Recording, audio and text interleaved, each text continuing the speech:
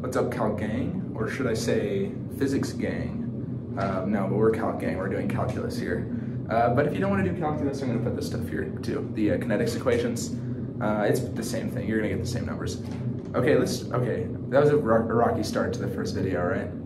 Maybe I should start over. Nah, we don't start over here. Okay, here we go. We have a problem, as you saw in the thumbnail.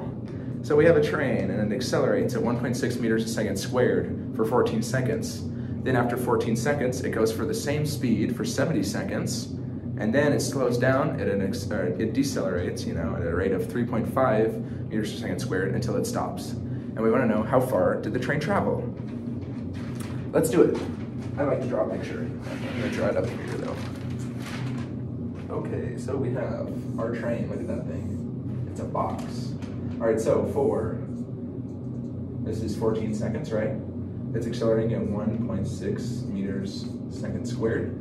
And then it goes again for another 70 seconds. So this is like 14 plus 70 seconds. I'm just gonna say 70. And then it goes no acceleration. I guess this is acceleration. And then it goes again until it stops, question mark seconds. We don't know how many that is yet. We're gonna need to find that. Am I in the glare? Yeah, I'm in the glare. I hate the glare. That's okay. And then it decelerates at negative 3.5 meters a second squared. And we need to know its total distance. How are we gonna solve this? Well, we're gonna break it into parts first of all.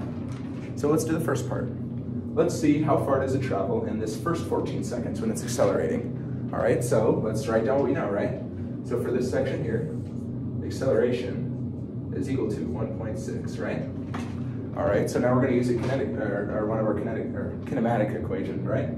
So it says velocity is equal to just acceleration multiplied by the time, and then plus our initial velocity, which our initial velocity is 0 because we're starting at not moving at all. So that means that velocity is going to be equal to 1.6 time. All right, makes sense to me, right? Now, we need to know, we're trying to find its distance, right? We don't care about the velocity. Actually, we do care about the velocity, but we'll get back to that in a second. So its distance is 1/2 acceleration time squared plus velocity time plus the initial starting point, which is 0. And we also know that, I'm just taking the integral here. Like if you guys know what's going on in calculus, maybe you guys don't. This is a calculus-based physics class that I'm in. And most people in here don't actually, they haven't learned integrals yet. For me, I have, because I'm a little ahead in math. But basically, you're taking the integral, and I like to think of it that way. But if you don't like to think of it that way, you can use these equations. So that means that x is equal to, this is divided by 2, so 0.8 t squared, plus our initial velocity, or plus our velocity, but we don't have a velocity, right? We're just starting at 0. And then plus our initial starting point, which is also 0. So this is it. And then if you want to see how far we went in that time, which is 14 seconds, you just plug in 14 for t. So x of 14, this is saying that t is equal to 14 is equal to 0.814 squared, right? And this is equal to, what do I got here? 156.8 meters. This is how far we go in this much time. 156.8 meters. All right, so there you go, we have a third of the problem solved, right? So now we need to do this part, where acceleration is equal to 0. So that means that we need to know what our velocity is during this period in order to find our time. Thankfully, we know that we're not accelerating here, so our velocity is going to be constant. And we know that we have this velocity equation, right? We can find out what our velocity is at 14 seconds right here for our next part, since it's going to stay the same. So let's do that. So let's say that our velocity of 14, this is saying that what is our velocity at time is equal to 14. When we plug in 14 for t, we're going to get some value for velocity. It's equal to 1.6 times 14, which is equal to, where is this? Where did I write this? I should have wrote this somewhere. Oh, here it is, 22.4 meters a second. All right, so that's saying that we're going 22.4 meters a second during this period. So that's pretty simple. Let's start on our second part now. We have all the important information we need into this part. All right, we're on our middle part now. All right, so we have velocity is equal to, there is no acceleration, plus our initial velocity, which we know is 22.4, right? Perfect. Now we need to know what our distance is. So if we use our equation, we have no acceleration, so we can ignore that. And then we add a t to our velocity, so 22.4 t. And then it's asking what is our initial starting point, like how far has we gone? So we know that we're at 156.8 meters as soon as we get to 14 seconds, which is during this period. So we can just go ahead and tack that on, 156.8 meters. Don't put the meters there, it's confusing. Okay, and then we want to know how far we'll be after the 70 seconds of this being done. So you might be motivated to write something like 84 seconds, right? But the issue with that is that it's considering like as if this was also in the same equation, which it's not. We already accounted for this part, so we have to break it up part by part, and we realize that this is only 70 seconds. So you cannot put 84, put 70 for t. So x of 70, remember this is saying that our t is 70, it's equal to, so it's going to be 22.4 times 70. Where did I write this down? This is 1568 for this number, plus 156.8, which is going to be equal to 1,724.8 meters.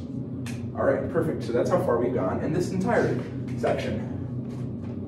Let's go ahead and write that down here.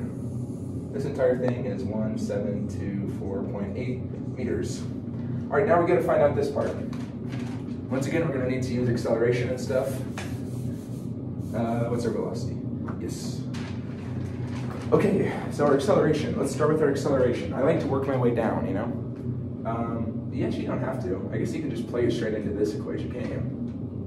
You can do that, actually. I've been doing this hard the whole time. I like to do calculus, but I'm a little bit of a nerd. So, x is equal to 1/2 acceleration, negative 3.5 t squared, plus velocity, which is still 22.4, because that's that's the speed we're going the whole time. And then plus our initial distance, which is 1,724.8 meters. Okay. What do we do here? Well, it's kind of confusing. But what we need to know is when our velocity is equal to 0. Like, how do we find a stop, right? We define a stop as when our velocity is equal to 0. And we need to know what t value equates to our velocity being equal to 0, right? So let's find out. Let's write our velocity equation. We'll come back to this equation later. So our velocity is equal to acceleration negative 3.5 t plus our initial velocity. And then if we're trying to find what time our velocity equals to 0, simply put your velocity equal to 0. So v is equal to 0, and then, so the 0 is equal to negative 3.5 t plus 22.4. Then you can add the 3.5 t to the other side, and then simply divide by 3.5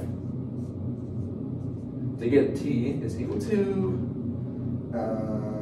6.4. Okay, so t is equal to 6.4.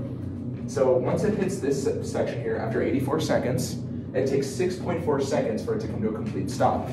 So what that means is we can plug in 6.4 into this equation for t to get how much distance it covers during this deceleration period until it comes to a stop. So let's do that.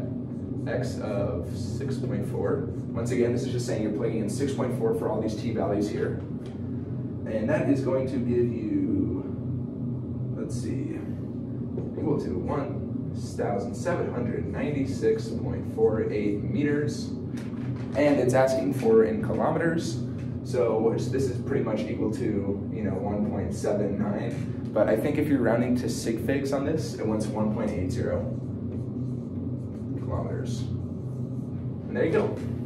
That's how you do these kind of problems. You want to break it up into little parts, make it manageable, do it little part by little part, and you cannot forget these equations unless you know calculus. If you do know calculus, you can forget the equations, but they're actually still really handy. And yeah, so I hope you guys learned a little something, and stick around for some more physics videos. If you have this exact same problem on your homework or whatever, you should probably subscribe, because I'm going to be making videos out of my homework. And if I had this on my homework and you had this on your homework, we're probably gonna have a lot more problems in common that you can come to my channel and watch me explain. Because, you know, I'm just so perfect at explaining math videos, and I'm just perfect in every way. All right, I'll see you guys next time. Bye.